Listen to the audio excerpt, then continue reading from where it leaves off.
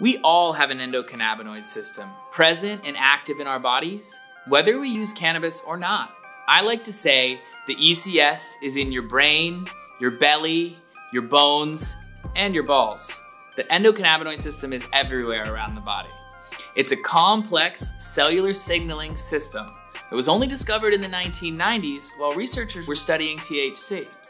Since that time, scientists have identified an endocannabinoid system on nearly all animals on planet Earth, except maybe insects. Its primary function is to regulate all the body's systems, to maintain a state of homeostasis or balance that's necessary for health and wellness.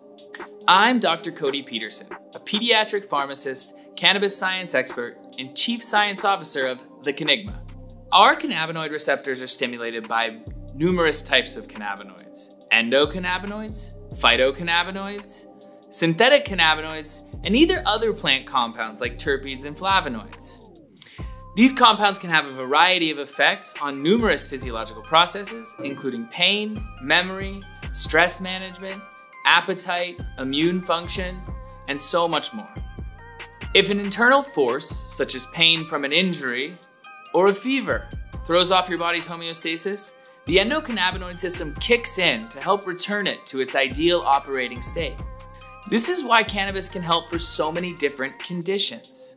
I've spent the last decade teaching pharmacists, paramedics, and other healthcare professionals about the endocannabinoid system and the pharmacology of cannabis. The ECS is one of my favorite topics.